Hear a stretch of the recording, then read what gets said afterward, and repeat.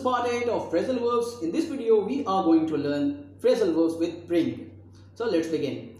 That is number 1, bring about. Bring about का मतलब होता है उत्पन्न करना या किसी बात या चीज़ की वजह बनना.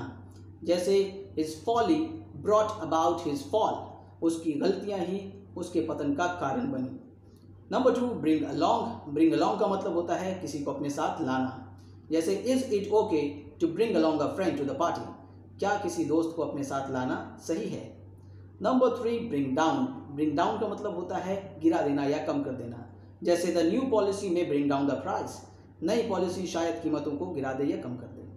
Number 4, bring forth. Bring forth का मतलब होता है पैदा करना, प्रोड्यूस करना. जैसे India brings forth jute. India jute पैदा करती है. नंबर 5 है bring forward. Bring forward का मतलब होता है सामने लाना या सामने रखना. जैसे several accusations were brought forward against him. कई सारे इल्जामात सामने लाए गए या रखे गए उसके खिलाफ. नंबर 6 है bring on. Bring on का मतलब होता है उत्पन्न करना या की वजह बनना. bring about के ही जैसा. जैसे overeating brings on diabetes, यानी कि overeating डायबिटीज़ का कारण बनती है. नंबर 7 है bring out. Bring out का मतलब होता है प्रकाशित करना या शाया करना. जैसे he has brought out a new book. उसने एक नई किताब प्रकाशित की है. आज के दौर में bring out का मतलब किसी वीडियो या फिल्म को रिलीज़ करना भी होता है. जैसे I shall bring out a new video tomorrow, यानी कि मैं कल एक नया वीडियो रिलीज़ करूँगा. Number 8, bring over. Bring over का मतलब होता है किसी का दिल जीतना, किसी को मना लेना, अपनी बात पे राज़ी कर लेना. जैसे he brought over her to his side, यानी कि उसने उसे मनाकर अपनी तरफ कर लिया. Number 9, bring round. Bring round का मतलब होता है किसी को होश में लाना.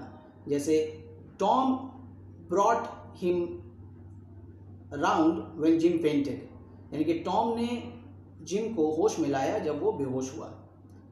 नंबर 10 है bring to.